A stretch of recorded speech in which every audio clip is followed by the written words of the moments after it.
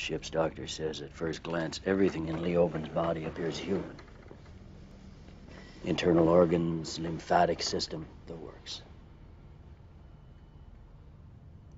Right, well, the tissue sample yielded unique chemical compounds during the cremation that reveal the nature of the sample to be synthetic. So he was a Cylon? Yes, he was. And now we have a problem.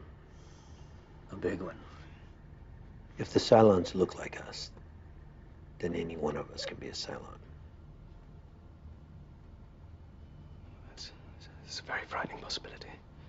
We need a way to screen human from Cylon, and that's where you come in. Me? Rumor has it you're a genius. Well, I'll certainly give it my all. Commander. Keep this to yourself for now. You don't want to start panic or people to begin accusing their neighbors of being Cylons because they don't brush their teeth in the morning. I'll be very discreet.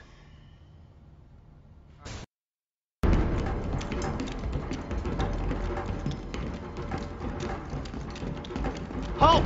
No sudden moves. Whoa, wait a minute, guys. Get down on your knees and cross your ankles, now.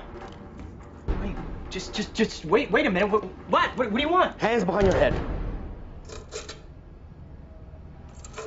If he's really a Cylon, why hasn't the storm radiation made him sick by now?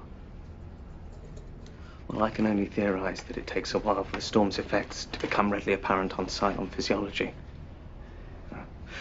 By the time you'd encountered Lieben, he'd been here for several hours. I don't suppose it matters to you that I am not a Cylon? Smartest thing you could do right now would be to shut your mouth.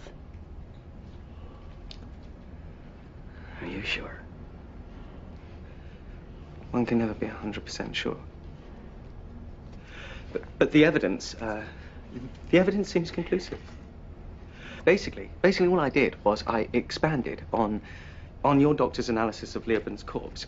I then went around the CIC discreetly, taking random hair samples of people who've been working there, subjected that to a special form of spectral analysis that I've been experimenting on for quite some time now.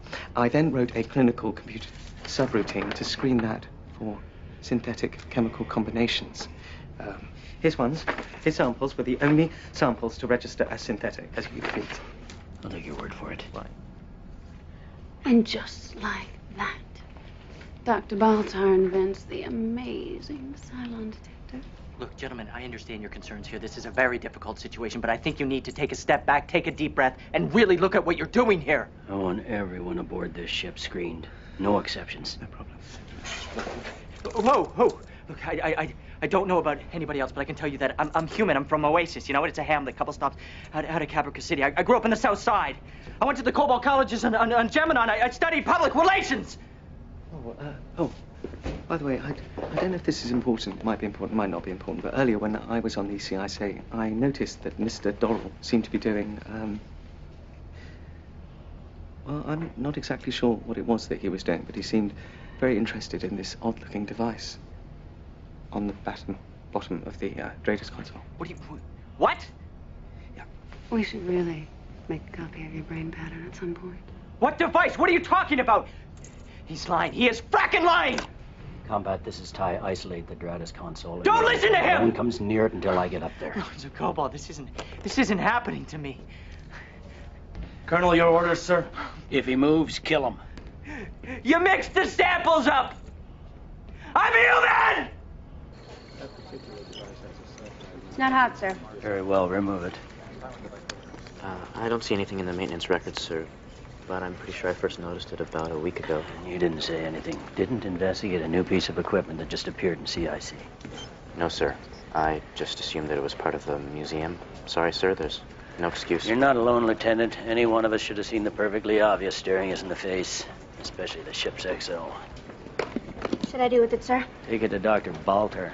I've given him clearance. He's become our resident Cylon expert. Have him take it to the lab, figure out whether it's a bug or whatever the hell it is. In the meantime, I want every inch of this ship searched for any other equipment that just appeared in the last week.